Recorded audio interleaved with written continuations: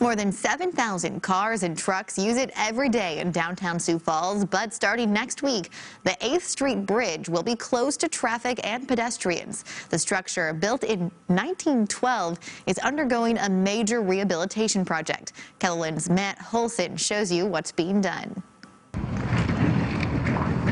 Work is already underway as crews are dropping rock under the 8th Street Bridge and along the Big Sioux River. They are installing the causeway to access the bridge. City of Sioux Falls civil engineer Dina Knutson says once the important connector between downtown and the East Bank is closed, the rehab will begin on the more than 100-year-old structure that's showing its age. On top of a new surface up top and utility improvements, the bridge will get a safer new railing. We anticipate opening the bridge in November of this year.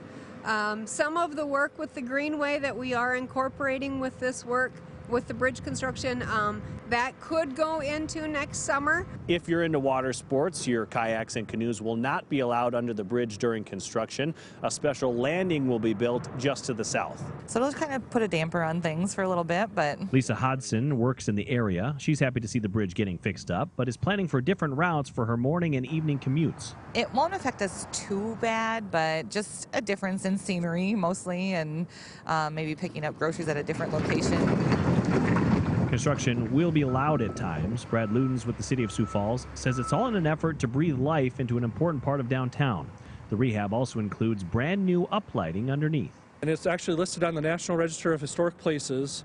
It's what they call an earth-filled Luton Arch Bridge, and it's one of only a handful of these types of bridges that are left in the entire country. In Sioux Falls, Matt Holson, KELOLAND News.